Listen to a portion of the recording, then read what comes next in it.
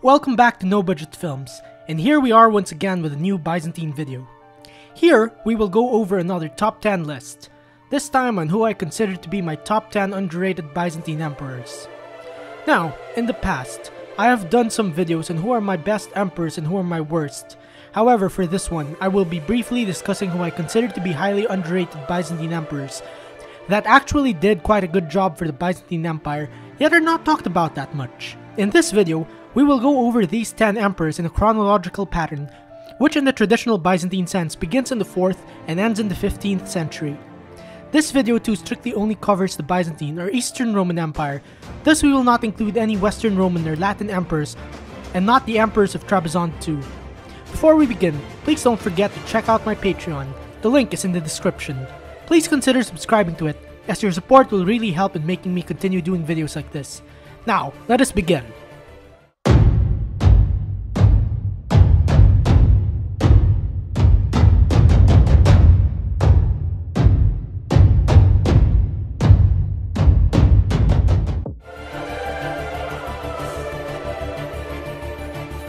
Constantius II, who is considered to be the second Byzantine emperor, is not as well known as his father and predecessor, the legendary Emperor Constantine the Great, and his nephew and successor Julian.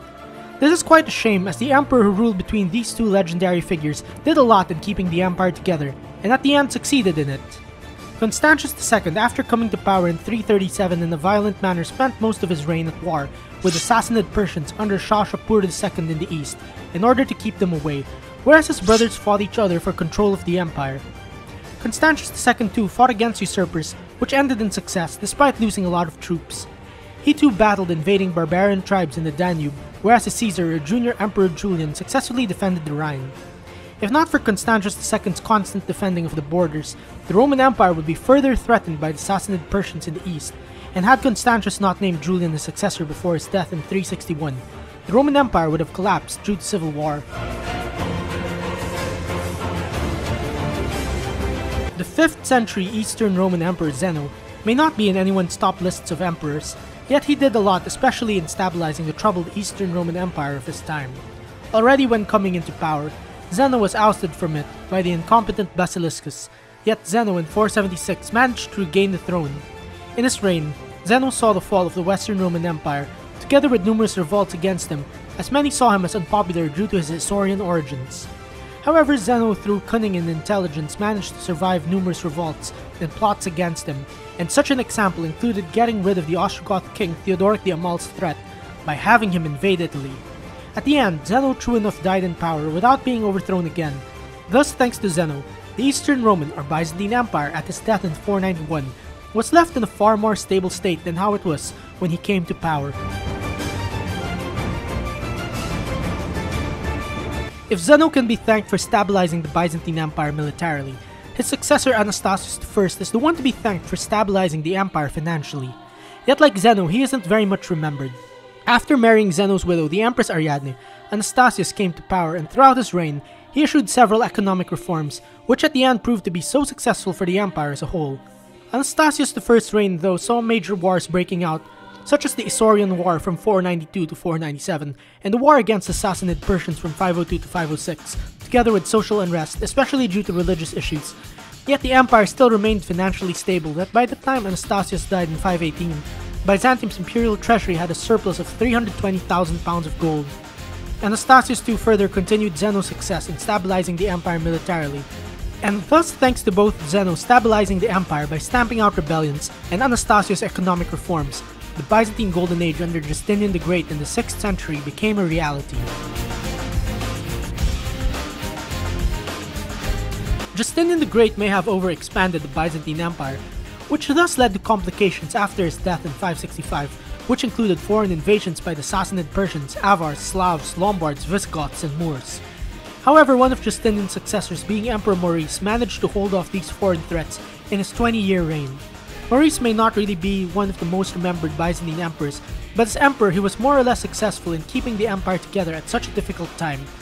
Although Maurice may not have had the best economic policies, which therefore led to the treasury nearly bankrupt that had triggered many military mutinies against his rule, he was at least successful in the battlefield and in securing peace with his enemies. Against the Sassanid Persians, Maurice's appointed generals were successful against them in battle, all while in 591, Maurice managed to seal a lasting peace with them by installing his Sassanid ally Khosrow II on the Sassanid throne. Although the Byzantines in Maurice's reign were not entirely successful defending Italy against the Lombards, Spain against the Visigoths, and North Africa from the Moors, they were more or less successful in neutralizing the invading Avars and Slavs in the Balkans. The Byzantines could have even taken care of the Avars and Slavs for good, had Maurice not been overthrown and executed due to the mutiny of the Centurion Phocas in 602. Constantine V may be one of the most despised Byzantine emperors according to historians for his extreme iconoclast policies that he true enough is remembered as the dung-named. However, putting aside his bad reputation, Constantine V's reign was one of the most successful in Byzantine history. Although Constantine V came to power with a rough start due to a civil war against the usurper Artavasdos, his reign saw the Byzantine Empire and its frontiers stabilize once again, after years of foreign invasions and anarchy. Constantine V may not have started restabilizing the empire, as his father Leo III had already saved the empire from the Arab invasions and the anarchy, but it was Constantine V who began striking back against the Arabs. In his reign, Constantine V's victories against the Arabs in the east true enough broke the power of the Umayyad Caliphate in 750, which was then replaced by the Abbasid Caliphate, who Constantine scored more victories against. In the north, Constantine V brutally crushed the Bulgarians in battle numerous times, to the point of throwing them into anarchy and thus neutralizing them as a threat. Apart from his successful military campaigns, Constantine V too rebuilt Constantinople's aqueduct and was popular among his subjects for giving away free food. In the negative side though, Constantine V's reign had also seen the complete loss of Byzantine northern Italy to the Lombards. The 10th century had seen the Byzantine Empire bounce back against its foreign enemies and thus expand territory again, this time to all new levels. When it comes to these 10th century military emperors who expanded Byzantium's power and influence, many may think of the three being Nikephoros II Phocas, John I Zimisces, and Basil II from the Macedonian dynasty. However, before these three, there was one major emperor who does not get much credit, yet he more or less began this territorial expansion. This was Romanos I Lekapenos, also from the Macedonian dynasty. Originally an admiral, Romanos seized power for himself in 920, after a complicated power struggle, making himself the senior emperor and protector of the legitimate emperor Constantine VII, who he married off his daughter to. As emperor, Romanos I secured his hold on power by appointing his three sons as co-emperors and one as Patriarch of Constantinople. Though he too began his reign successfully by concluding the long war against the Bulgarian Empire of Tsar Simeon the Great. Romanos I's reign, though was most famous for Byzantium's expansion eastwards, retaking territory lost to the Arabs thanks to his brilliant general John Kurkuwas, who famously captured the city of Melitene from the Arabs in 934, making this Byzantium's first conquest of an entire Arab emirate. Romanos I, however, was not the last, as his sons and co-emperors deposed him in 944, only for them to be deposed by Constantine VII, though at least the success laid by Romanos I continued. Emperors with a very short reign do not really get much credit for doing something for their empires.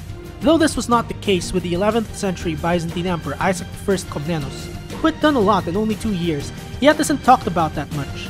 Following the end of the Macedonian dynasty in 1056 with the death of the Empress Theodora, the general Isaac Komnenos rose up in rebellion against the new incompetent Emperor Michael VI, who Isaac succeeded in deposing in 1057 after a short civil war. As a new emperor, Isaac I promised to restore Byzantium to the military glory it had under the Macedonians, particularly Basil II, and thus he energetically made reforms to strengthen the army and limit corruption. In only 2 years, Isaac successfully campaigned against the Pechenegs and Magyars in the Balkans.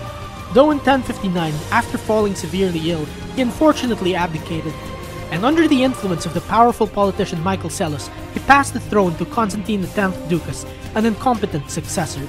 Isaac's dynasty, though, was not over, as years following a number of catastrophes suffered by the Byzantines, the Komnenos family returned to power in the form of Isaac's nephew Alexios I Komnenos, who would reverse the declining situation Byzantium was at.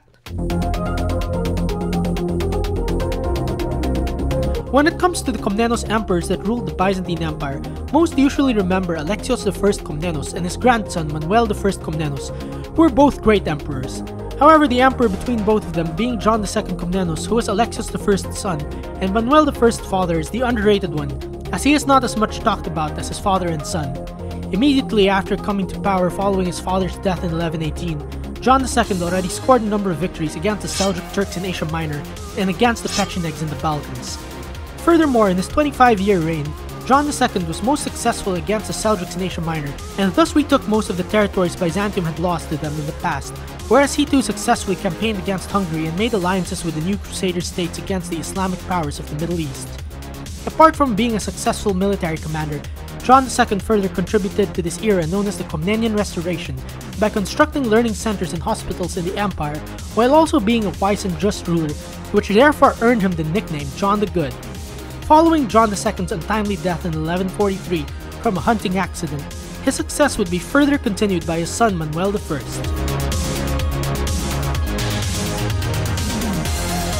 Although Byzantium may have fallen to the Fourth Crusade in 1204, wherein Constantinople became the seat of the new Latin Empire, Byzantine resistance continued with the empire in exile known as the Empire of Nicaea in Asia Minor. In 1222, shortly after the death of the Empire of Nicaea's founder Theodore I Lascaris, his son-in-law John III Vatatzes succeeded as emperor, although facing great opposition.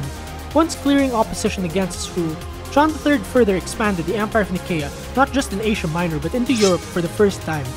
Although suffering some setbacks due to the ambitions of his imperial rival, the despot of Epirus Theodore Comnenus Ducas, John III managed to secure more victories that he even almost took back Constantinople from the Latins in the long siege from 1235 to 1236 with the assistance of the Bulgarians under their Tsar Ivan Asen II.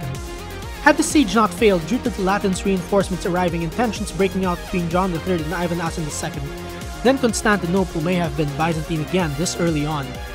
Although this campaign was not successful, John III still regained most of Greece including Thessaloniki from the Despotate of Epirus. By the time of his death in 1254, John III had left the Empire of Nicaea way stronger than he had founded it, making it a highly stable and prosperous state.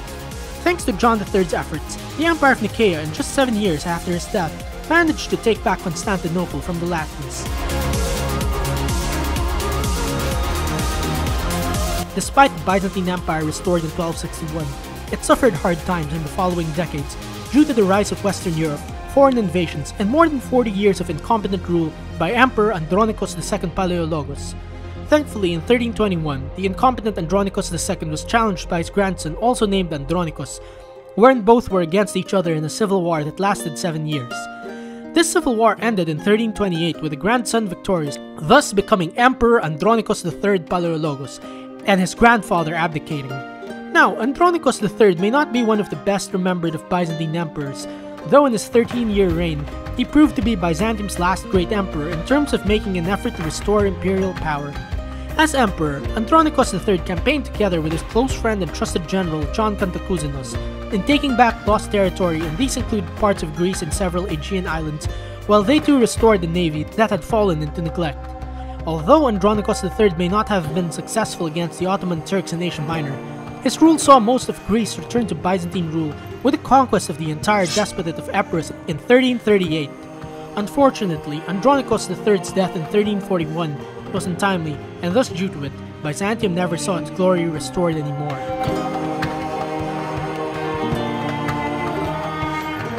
The Byzantine Empire may have had over 90 emperors. Some were great ones, some were miserable failures, yet some were somehow great, yet don't get much attention. Hence this was the purpose to create this video, to shed some light on these underrated yet somehow great Byzantine emperors. Do you agree with this list of mine? I hope so. If not, please say so in the comments on who you think are other underrated Byzantine emperors. Before finishing this video, once again, I encourage you all to check out my Patreon site, and please consider subscribing as it really helps a lot in making me continue making videos like this. Now, thank you all for watching.